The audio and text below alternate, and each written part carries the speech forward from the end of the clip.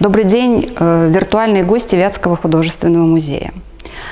Всероссийский Васнецовский пленэр по праву считается знаковым событием нашего города на протяжении уже 18 лет.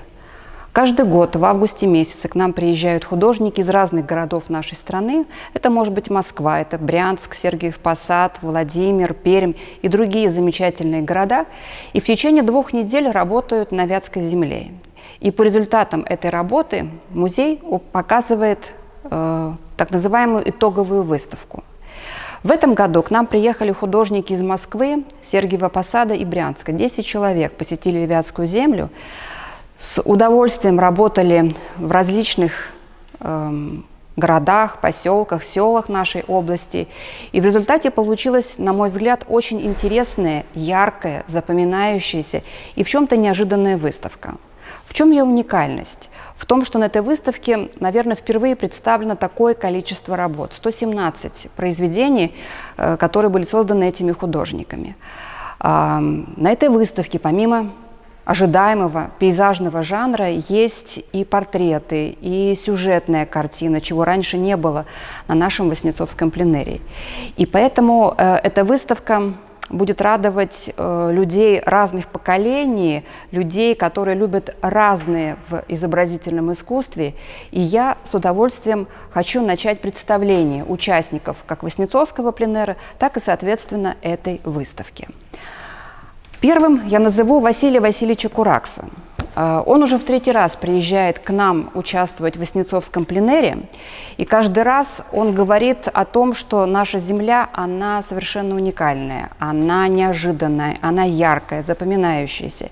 И вроде бы вновь и вновь оказывается в знакомых местах, и каждый раз это знакомое место открывается художнику с совершенно интересной и уникальной стороны. Я еще скажу о том, что Васнецовский пленэр – это не только повод полюбоваться нашей Вятской землей, не только повод полюбоваться теми местами, которые связаны с именами вятских художников Виктора Михайловича и Аполлинария Михайловича Васнецова, но это и возможность сегодня художественному музею комплектовать свое собрание. И сегодня в своей небольшой экскурсии я познакомлю вас с теми работами, которые попали по результатам этого пленэра в собрании Вятского художественного музея. Работа Василия Васильевича Кураксы «Рябовский звон» была написана в однодневной поездке в село Рябово. Там проходил очень интересный праздник, который мы устраиваем и в честь дня рождения Аполлинария Михайловича Васнецова. А в этом году этот праздник был посвящен еще 175-летию со дня рождения Виктора Михайловича Васнецова. Рябово – это родовое гнездо Васнецовых. Здесь прошло их детство. Это то место, которое воспитало в этих художниках любовь к природе, любовь к народу. А у Виктора Михайловича это и сказочная тема. Если вы хотите понять, откуда у него эта сказочная история, сказочная атмосфера, сказочная тема, вам непременно нужно побывать в Рябово. Праздник, который собирает большое количество друзей музея, гостей музея. И Василий Кураксы решил обратиться к теме, которая, наверное, в полной мере отражает ту атмосферу, которая происходила в эти дни в Рябово. Хочу сказать, что художники, когда приезжают в Рябово, они, как правило, очень ограничены по времени. Они работают примерно 2-3 часа. И вот за это время им нужно написать этюд. И вот примером такой работы является работа Василия Кураксы «Рябовский звон». Она создавалась прямо на глазах у тех людей, которые были в то время в празднике. И было очень интересно наблюдать, как Василий Васильевич прямо нанизывает какие-то образы, сюжеты, мотивы в свое произведение. Увидел входящих людей на территорию усадьбы, изобразил их. Увидел девушку, которая прислонилась к березе, написал ее. Увидел детишек, которые играли в это время, собрал их в хоровод, и эта история закрутилась и наполнилась удивительным солнечным светом. Праздник получился, и праздник удался. Еще один художник, который к нам приехал впервые на Васнецовский пленэр, это народный художник Российской Федерации, академик Российской академии художеств, руководитель студии военных художников имени Грекова, это Михаил Анатольевич Полетаев. 2 работы с пленэра попали в собрание нашего музея. И это портреты, а не жанр пейзажа. Один из них написан очень быстро, в чем-то, может быть, даже очень скупо по каким-то деталям, по каким-то элементам. Портрет одной из участниц Васнецовского пленэра, очень талантливой молодой московской художницы Людмилы Гавриловой. Мне кажется, это не только и не столько, наверное, портрет художницы, сколько это портрет молодого поколения, творческого молодого поколения этого времени.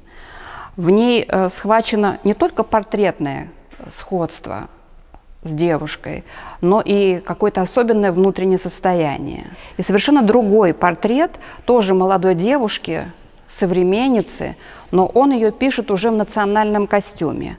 Портрет Кристины в национальном костюме тоже попал в собрание нашего музея.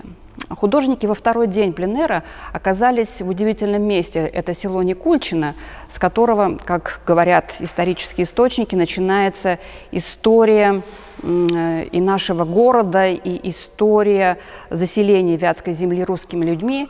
И это был первый праздник, посвященный истории Вятской земли.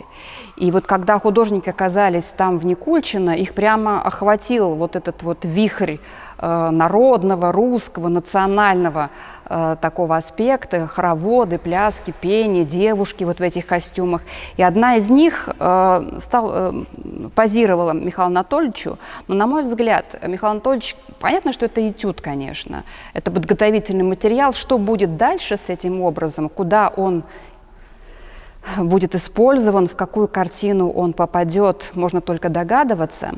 Но, на мой взгляд, это в чем-то перекликается с нашей Васнецовской боярышней, которая находится в постоянной экспозиции нашего музея. И Виктор Михайлович, и, может быть, Михаил Анатольевич сумели показать в своих современницах присутствие того не только внешнего, но и внутреннего начала, которое определяет суть русской культуры, национальной самобытности, каких-то наших российских традиций. Прогулявшись дальше по экспозиции, мы с вами увидим произведение Евгения Васильевича Фетисова. Это заслуженный художник России, он из Брянска, впервые приехал к нам в город. И работа, которая называется «Солнечный день в Свято-Трифоновом монастыре».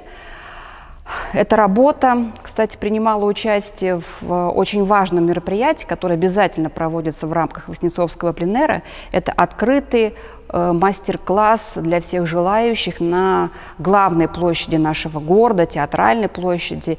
И вот работа, которая была написана Евгением Васильевичем, ее повторяли, на ней учились детишки разного возраста, молодые люди, студенты художественного училища или просто желающие люди, которые решили попробовать себе вот в качестве художника. Трифонов монастырь – это действительно святыня нашей земли, это один из старейших архитектурных комплексов нашего города. И его писали, наверное, все художники, которые приезжали к нам в город.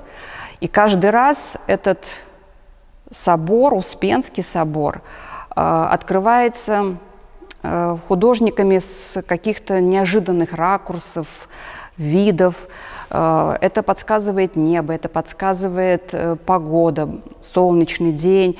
И вот такой совершенно красивый, солнечный, теплый, в чем-то воздушный, стремящийся туда, куда-то в небеса Успенский собор показал в своей работе Евгений Васильевич Фетисов. Трифонов монастырь представлен и в другой работе другого участника Васнецовского пленэра Сергея Николаевича Трошина в монастырском дворе. Еще один ракурс, с которого не так часто писали художники, наверное, это связано с тем, что наш монастырь, он постепенно восстанавливается, освобождаются некогда застроенные территории, и вот на этих территориях появляется возможность художникам видеть монастырь с другой стороны, может быть, не такой парадный, может быть, не такой, известный многими. И Сергей Николаевич, на мой взгляд, наверное, сумел здесь поймать и соединить историю и современность. Он не изображает людей. Они всегда здесь есть, это и прихожане, и монахи, и туристические какие-то группы. Ему не нужен это дополнение. Он через архитектуру, через солнце, через природу пытается показать звучание этого места, которое наполнено какой-то особенной, очень долгой историей. Современный город тоже есть в произведениях тех художников, которые нынче принимали участие в Васнецовском пленэре. И с одним из таких произведений, с одной из таких участниц пленэра я хочу вас познакомить. Людмила Гаврилова, которая поразила всех своим творчеством, очень непохожим, очень индивидуальным, своеобразным, очень интересным и запоминающимся. В наше собрание из всего этого разнообразия, которое очень полюбилось зрителям этой выставки, к нам в музей попала работа «Кировский Арбат». Скажу о том, что эта работа милая написана была буквально в первые дни Васнецовского пленэра.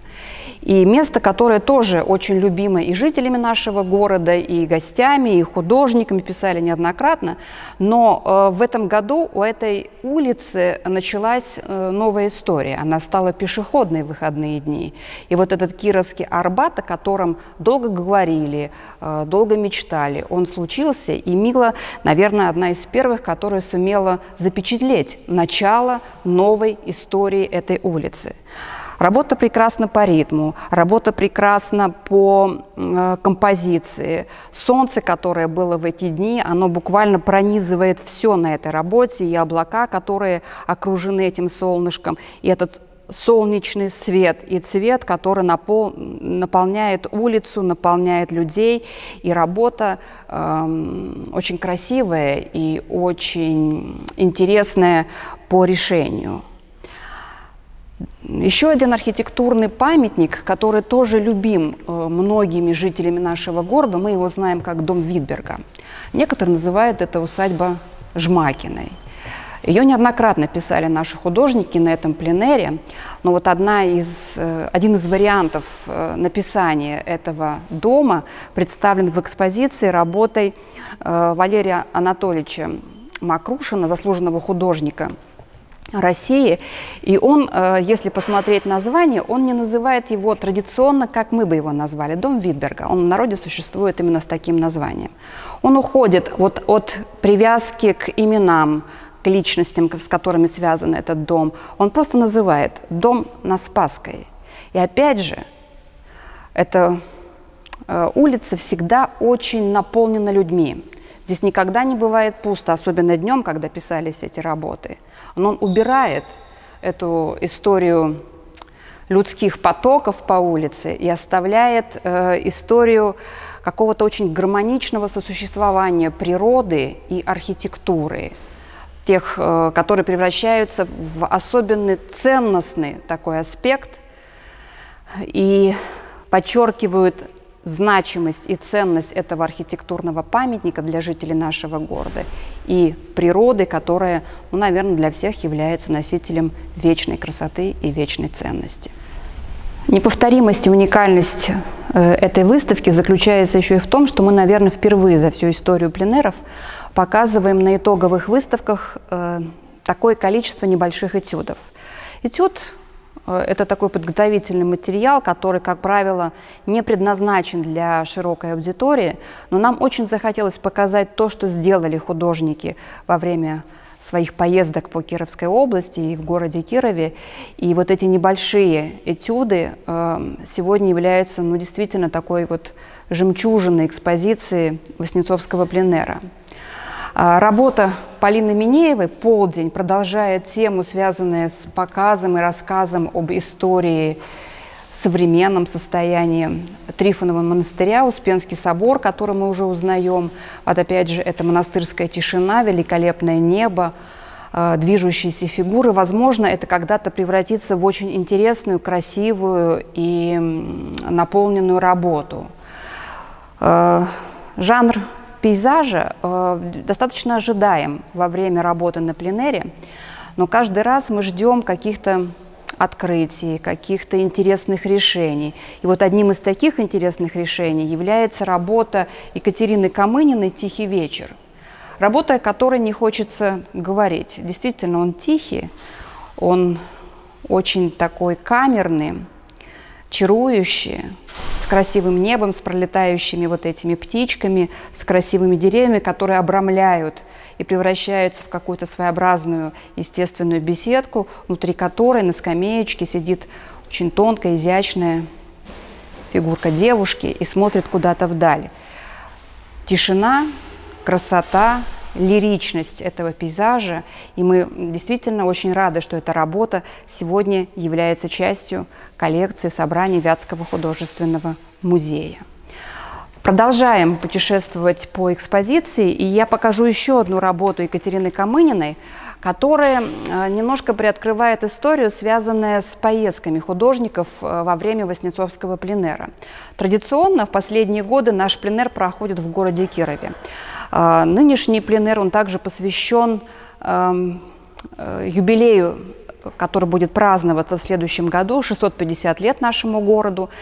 Но мы обязательно предлагаем художникам и включаем в нашу программу поездки по тем местам, которые связаны с именами Виктора Михайловича, Полинарии Михайловича Васнецовой. И таким местом является село Лапьял в Уржумском районе, куда с удовольствием все художники этого пленэра приехали, жили там несколько дней, познакомились с местными жителями, писали потрясающие виды уржумской земли.